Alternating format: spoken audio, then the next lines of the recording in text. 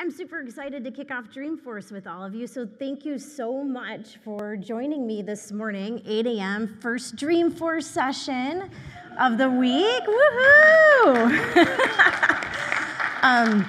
I'm super excited that you all are here because the content that I present and share with you today, I believe you'll be able to use throughout the rest of the week.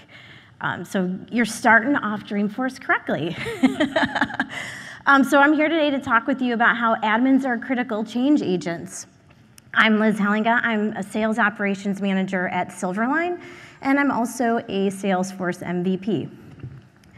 Admins sit at the center of change within their organization, or actually most Salesforce professionals. So how many in here are admins? Cool. How many are developers? Wow, awesome. Business owners of it? The platform? Okay. Admins truly sit at the center of change for organization, and I will share with you some things that will help you enable change better within your organization. But before we get started, forward-looking statement. Well, for all the Dreamforce newbies, this may be the first time you see this slide, but this is Salesforce's statement that you should make your purchasing decisions based on products that are commercially available right now. So I don't think I'll be talking about any future products for Salesforce during this presentation, but just keep this aware throughout your entire week at Dreamforce. Change is inevitable. And I joke around that it's said by lots of people. You hear it all the time. Change is happening, change is coming. Yet why is it so difficult for so many of us to adopt change? We deal with it every day in our organizations, even at home, with our friends and family. And the reason I'm so passionate about talking about it with you today is because I've learned some things. I've been an admin for over 5 years in the Salesforce ecosystem, and I've built some really cool things, and I've had some success, and I've also had some failure. And just recently, within the last year, I joined Silverline back in October, and they asked me when I joined, they said, we gotta optimize Lightning. So how many of you are on Lightning? Okay. And so they had flipped the switch on Lightning, but we had had some changes in our organization. So they said, we need to optimize it for the sales team. And we're like, yes, we are gonna get on Lightning and be awesome with it. And we started to run a great project, right? We met with all the stakeholders, we gathered all the requirements. One of the requirements from our stakeholders was to move a process that was existing outside of Salesforce into Salesforce. So we built this, we built something really cool, and we did a lot of right things. And we went through our sprints fast, we had no issues, we launched on time. And then about 2 months later, we found out that that process that we had built in Salesforce was not being used. Whew, that was and I was gonna put that on my performance appraisal because I was so excited about migrating that process to Salesforce. It was gonna be like one of my highlights of the year. Well, we're still working through it, but when we went and looked back at what we did, we realized that it wasn't that we didn't run a great project. It was that we didn't enable the sales team to be successful on it. We didn't use change management skills to change how they were approaching this process. And that's why they were still doing it outside of the system. So needless to say, we worked on that. And I've used some of these skills to get them on board with it. But I want you all to benefit from some of my failure, and because you all build really great things. Your task within your organization, your company, is to utilize the platform to streamline business processes and make the company more efficient, ultimately serve your customers better, right? Or your constituents, or if you're a nonprofit. So change is inevitable. All of us here at Dreamforce, your company is investing in you to be here. And all week, you will be learning things you'll need to change your organization with them, right? You're gonna go out and you're gonna be like, I gotta go like implement this new process that I learned, or I learned this new formula that can help the team. But in order to be able to enable those great ideas, you need to use change management skills. And that's what we'll talk through. So before we start, we have to have a working definition of change management. It's the set of tools, resources, processes, skills, and principles for managing the people side of change to achieve the required outcome of your project or initiative. And I emphasize people because that's really what change management involves, is connecting with your stakeholders and your end users to make sure that they can adapt the change. This definition is from ProSci, which is one of the largest change management organizations in the world. I have a reference here, and it'll be in the slides that are posted in the app. But I would look into them because they do offer change management certificates if you're interested. The other reason that I'm passionate about change management skills is that I think combined with your Salesforce skills, like your rockin' Salesforce skills, you can be a true change agent within your company. You get to not only automate processes and improve things for your end users and your customers, but you can make organizational change if you start to use change management skills. And I know that change management sometimes has a negative connotation, so I want you all to go on this little journey with me. And I want us all to say no to change management and say yes to change enablement. Because we're not like trying to, change people or manage people or force people to do things. We're trying to enable them to be more successful. And that's what your role is as a Salesforce admin. You're constantly rolling out things that you can change for your company. You may not even realize that you're using change management skills right now. How many of you read the release notes? Okay, you guys are awesome. The rest of us watch the podcasts and read the blogs. But when you're thinking through each new release and how it will impact your org, you're employing change management skills. You're thinking about how you can improve your organization by taking advantage of the 3 releases each year. So I want you all to think of yourselves as change enablers. So let's remove change management and think you are agents of change. You can be the change enabler in your organization. And I guarantee that if you start to use change management skills and build it into a repeatable process within your company, you will be recognized for it. What happened to me when I first started off in my solo admin role is that I had to completely overhaul the sales process globally. And it was a big project, important project within the first 3 months of me accepting the position.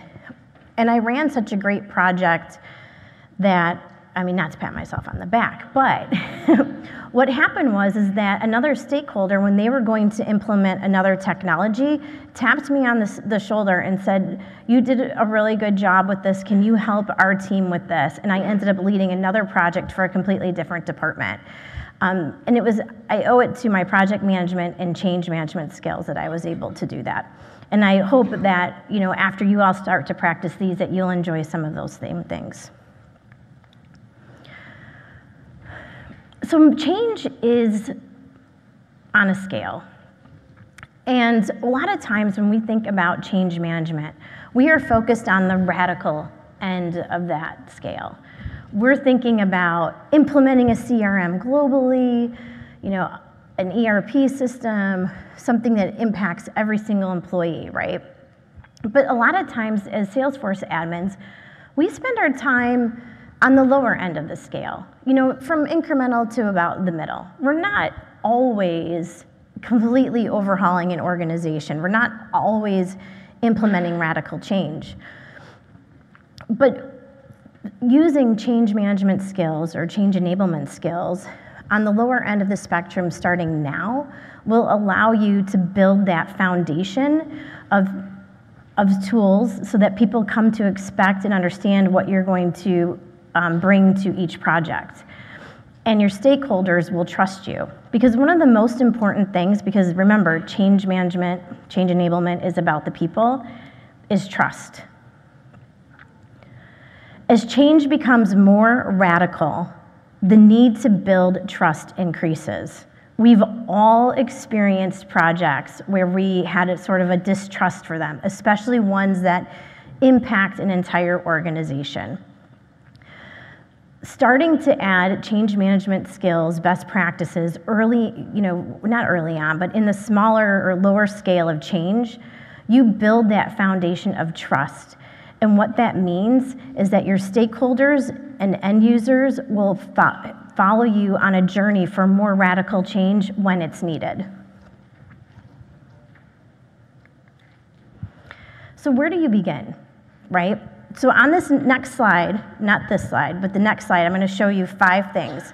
And I want you, if you have paper and pen, to write them down or take a picture of them, because those 5 things I want you to think about the rest of the week while at Dreamforce. And maybe you just pick one of the 5 things to focus on that we're going to talk about, but at least pick one. I'd love it if it was all 5. But 5 best practices. So where do we begin? There are 5 ways that you are able to affect change. Cameras up. Number 1, understand the why. And each one of these will get a slide or 2, so with more detail. Understand the why, planning. We spend a lot of time technical planning, right? We do Visio, or we do Lucid charts, we do a lot of requirements gathering. But I'm talking about planning around the change, how it's going to impact your stakeholders and end users. And stakeholders, they are the people part of change management, so we need to talk a lot about them today. We'll talk about communication and empathy and listening. And if you can pick just 1 or 2 of those this week, I guarantee that when you go back to your company next week, you'll have ideas on how you can enable that change, the cool changes, the brilliant things you're going to learn this week, how you can enable those for your organization. So let's dig into it. Understanding the why.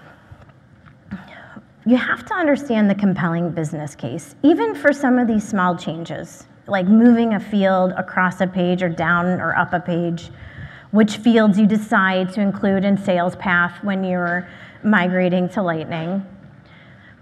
You have to think through what specifically is happening. And I would ask you to always craft 1 to 2 sentences about that change. We have all been the recipient of communication that says, when you ask, why are we doing this? And they say, well, because the VP wants it. We all know how unsatisfying and infuriating that can be for us. Nobody likes to hear that. And as you, as a Salesforce administrator, Salesforce professional, as you're trying to build trust so that you can get more people to hop on the change journey with you, that's not going to cut it, saying that because so-and-so said so. So having 1 to 2 sentences in your back pocket at the ready at the coffee machine, or a lot of times we all chat before our conference calls kick off, having that available will just build more confidence for you and for the people that you work with. We're going to dig into business case development, but I'm highlighting it here because it's a key business skill for Salesforce administrators. And I'll share some components of it that you can start to use. But I had no idea when I became a Salesforce administrator that I would spend a significant amount of time writing business cases, advocating for things. For example, when I took that first solo Salesforce administrator job, I had to develop a business case for our CEO so that we could upgrade to enterprise. And to me, it was like, duh, why wouldn't we be on enterprise? But obviously to our CEO, it was not like that. So I started to develop the business case, and I had to present it to him within the first 30 days of being hiring, and that was nerve-wracking. Not as nerve-wracking as being here, but a little nerve-wracking. So business case development, start to practice it. And sometimes it could be a paragraph, sometimes it can be pretty significant, a couple of pages or a presentation. So all good business cases start with data. What are you trying to change? Why does it need to change? For example, let's say your customer response time went from 12 hours to 24 hours. Ooh, that's alarming, right? Nobody wants us to, 12 hours is kind of bad in this day and age, but you need data to understand what is happening there. Like, is it the process? What's causing that change? Why are people doing that? Are they short-staffed? Are things not routing correctly? Develop and pull together that data and start to analyze it. The other thing that you need is a well-defined problem. And it's not easy to get to the well-defined problem because everybody has an opinion on it. So you have to probably interview a couple people depending on the scale of change, right? So talk with them to understand it, ask a lot of questions, ask more questions, ask another person. Start to define the problem. And if you can get it into a couple sentences, that's great, because then, again, you can easily rattle it off when necessary. The other thing that a business case needs is a sense of necessity, like the urgency around it, right? Like, we're losing customers because our calls, our response time is now 24 hours versus it was 12 hours, 2 months ago or something like that. Build out that necessity of change. Like, why do we need to do it? What's the urgency? What's the impact? But this last one is a pretty big one. The risk of complacency, the status quo. What if we don't change? And you will hear that a lot. People will always say, well, I'm fine doing this process this way. I'm not ready to change. You get a lot of resistance. Being able to talk about what happens if you choose not to make that change, how that will impact the end user, the department, the company, and ultimately the organization, the clients that you or your customers. At Silverline, I just recently I had to talk about the risk of not doing something, the risk of status quo. I wanted to attend a conference. They're investing in me being here at Dreamforce, and then I said, hey, I want to go to this sales enablement conference in November. And they were like, can you outline the risk of not going, what it would mean to Silverline? And I was like, oh, sure. Let me just pull out my business case work. Because I thought I had already developed a pretty good business case. So these are components, and it could be a sentence or two each. Depending on the scale of change that you're looking to do, it could be a page, it could be a couple slides. Your stakeholders will help you sort of figure out how much information you need. And this is something that you should constantly practice. How many of you in here have had to do business cases before? Awesome. All right, good. Can't stress enough, business case. Planning.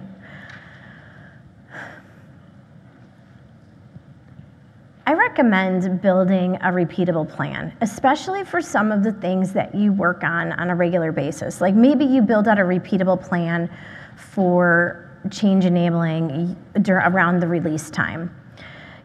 Figure out what your goals are, what are your objectives, what does success looks like? What does success look like when you adopt this change or make these changes to your org? Have a clear vision. Again, 1 or 2 sentences around the vision. Bonus points if you can align the vision to any corporate vision or objectives. Your higher up stakeholders will love that. Again, you need to know who your stakeholders are, and they get a whole section in here today, so we'll be able to talk through that. But the stakeholders, they're everywhere. And communication. A communication plan as part of your change management plan is imperative. We tend to under-communicate about the business objectives, around the business case, and we tend to over-communicate around the technical stuff. which we all love to talk about, all the great technical things that we do, but sometimes our business owners are like, what are you talking about? So that's why using the business case will really help you with some communication.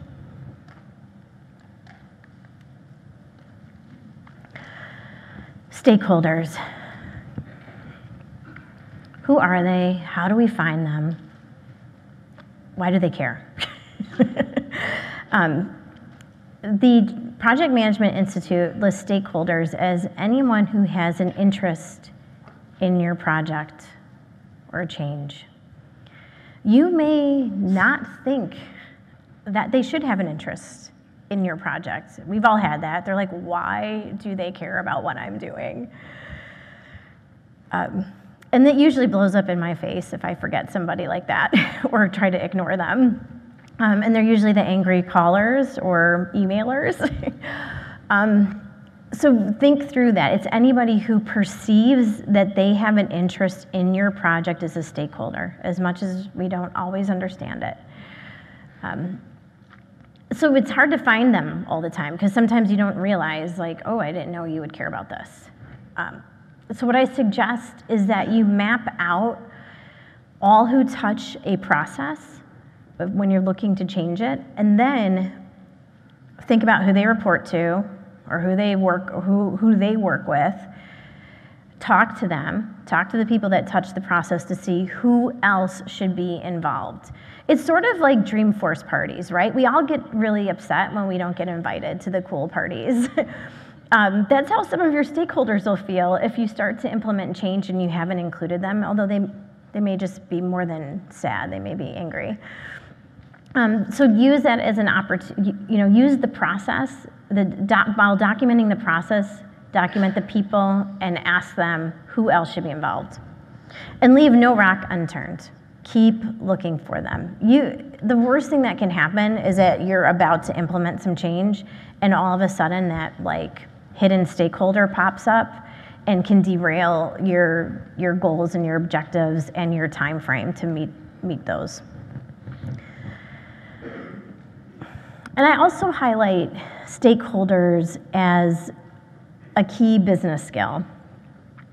And I didn't realize this early on in my career, but stakeholders are a great way to grow your network. Some of us are introverts, and having something to actually talk with somebody about within your organization around a project or change is a great way to build relationships. Some of us are not chatty at the coffee, pot or at the water cooler or on conference calls. They will grow your network and they can become great advocates, especially when they understand that your internal personal brand is around enabling change effectively.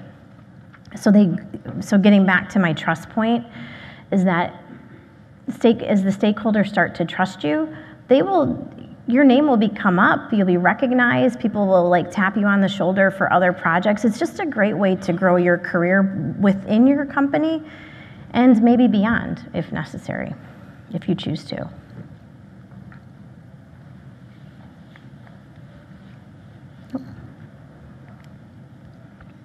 Communication. We are born communicating. I don't know why it's so difficult for all of us to still communicate effectively. I'm not sure what the case is, but we're born screaming, most of us. And people are always, whenever we're involved in change projects, people will always remember the poor communication, oh, they didn't tell me this, or they didn't tell me that. And it's not an easy thing to go through. You constantly have to iterate on communication and tweak it and improve it. So what I recommend is think through your stakeholder registry. Ooh, I forgot one comment I needed to make about stakeholders. Stakeholders, what I recommend too is that for any process that you have, any custom objects that you built, make sure you list out the stakeholders involved in that. And I don't know how many of you are documenting your orgs like rock stars. Okay, I'm still trying, but if you use a wiki to document your org or you keep track of changes within Salesforce, list out those stakeholders that are linked to those custom objects Because a year later, when you are like looking at changing something on that custom object, you may forget all the people that were involved in it or need to be involved in it.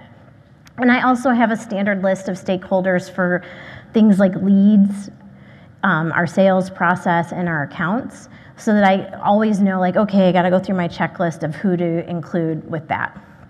So I wanted to make sure I made that point. Okay, back to communication. It's important to know who the people are that you're speaking with. So when you look at the stakeholders that are involved in your change, think about the three areas the three types of communication they may need. One of them is awareness. Who just needs to know about it? Sometimes executives don't always want to get into the nitty-gritty, but they kind of need to know what's going on. Your manager probably would be one of them. Some of the incremental change scale may not need as many people, but awareness is key.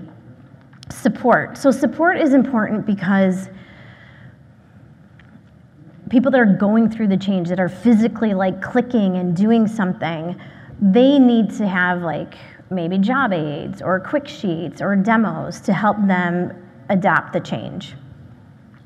So a little bit more involved than maybe just awareness, right? And then you have the involvement. With every project, you will have people that will be working with you in it, and they have to have a different type of communication throughout the change. You need to determine what needs to be communicated. I'm an over-communicator sometimes. Again, I like to tell people all the cool things that I built or that I'm working on. They don't always need to know that, so it's very difficult to rein that in. But I recommend trying to, distill it as much as possible. There's different communication methods, right? You could present to people, you can send emails, chatter. Depending on the scale of the project and the scale of change, you need to think about when and how often. Sometimes the communication can just be like a simple chatter post, like, hey, we added this field, or we added this pick list option. Other times, maybe the project is like 3 months long and you need to have communication throughout the entire project to keep people engaged and aware of what's happening. And this last one is important. And especially as a solo admin, I always thought that the messaging should come from me, but the message may not always need to come from you. You may need to have a senior or executive or manager make that communication to your stakeholders. There may be times where it's advantageous for you to have an end user, especially like one of your like super users, make the communication because they're on board with the change. So think through how that messaging should come about, like who should communicate it. And it may be that you communicate it, a manager communicates it. Just start to document it out. So I usually use like a Google Sheet to help me look at the stakeholders and their categories and what type of communication they need and how often. And I've actually presented on communication skills at some of the world tours because it is like one of the top soft skills that companies look for. It's interesting because I think people take it for granted, but a lot of us are not put through writing class when we get to our jobs. I mean, how many of you have been through a writing class at your job? All right, there's a handful of you, that's great. I was not. Developing presentation content, I've never been on a class for that. It's sort of learning as I go. So those are skills that you should constantly refine, and if you pulled it into a communication plan around change, you'll definitely improve those skills. The one thing I say about communication is getting feedback is crucial. Ask people, how happy were you with how we communicated around this change? What would you have improved? What would you have liked to see? Because that will help you to constantly improve it and make your stakeholders happy, because you want your stakeholders and your end users happy. And there's various communication methods. I can't believe I left chatter off of this. But town halls, team meetings, newsletters. You could do an admin newsletter if you want to and like highlight changes that you do on a regular basis. You could develop a wiki. There's lots of ways that you can communicate. You can get creative with it, especially on some of the larger scale projects, maybe that have more radical change. We're going through something right now, and we even had, we developed a logo for our internal project, and it's a yellow Vespa. And it's kind of fun. So communication doesn't always have to be dry, but start with the basics, and then you can build upon it.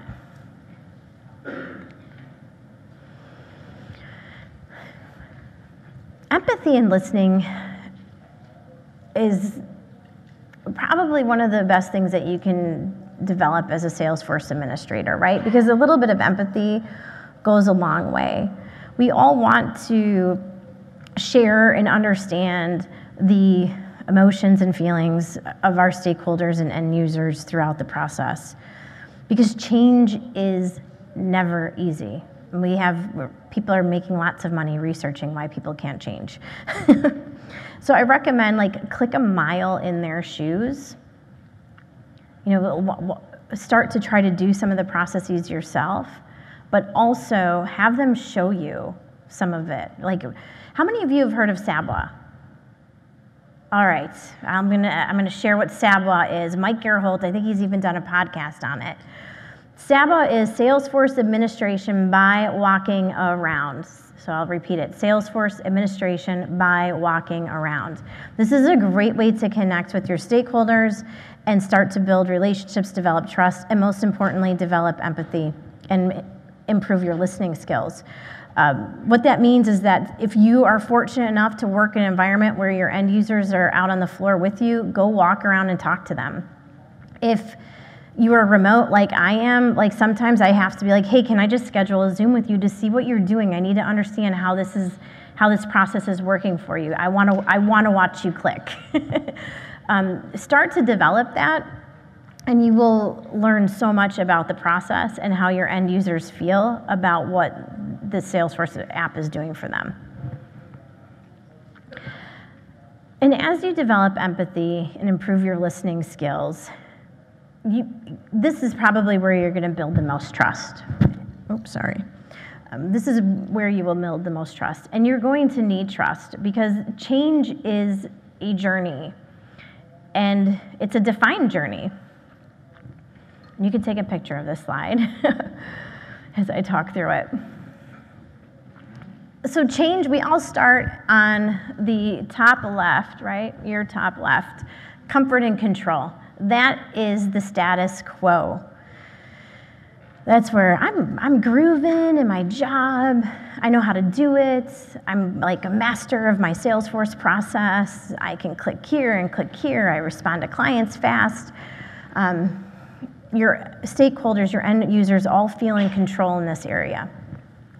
And so what I suggest for all Salesforce administrators is to build your brand around change. So when your end users are living in the comfort and control section, talk to them about how you're really the face of change for your company. Your role, your job is to truly be a change agent. You're constantly utilizing the platform to improve processes. That's your role. You're a change enabler. So if you start to talk with people about that, they will start to understand that Liz will be bringing them along a change journey.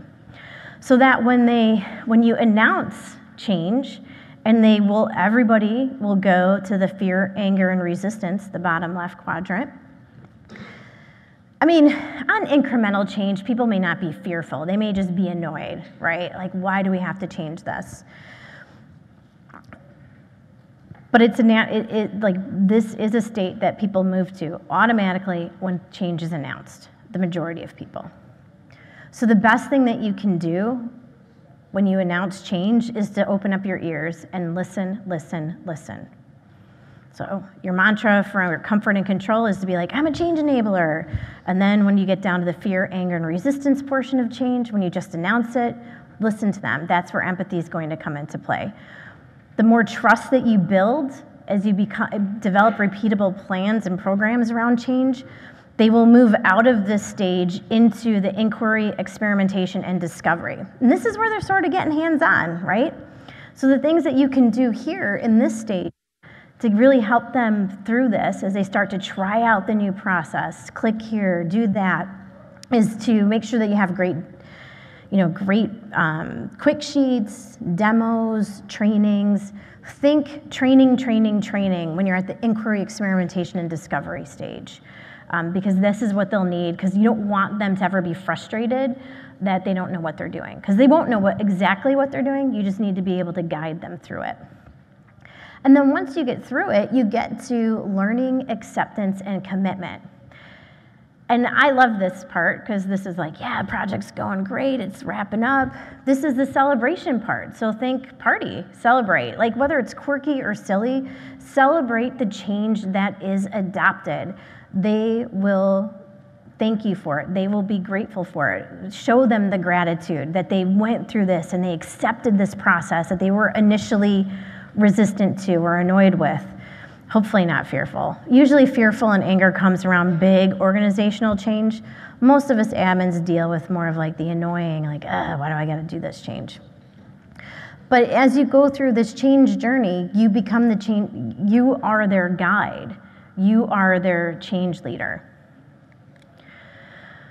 So I have about 4 minutes left, so I want to wrap up quickly and then take a couple of questions if possible. But I want each of you to commit to being the change enabler.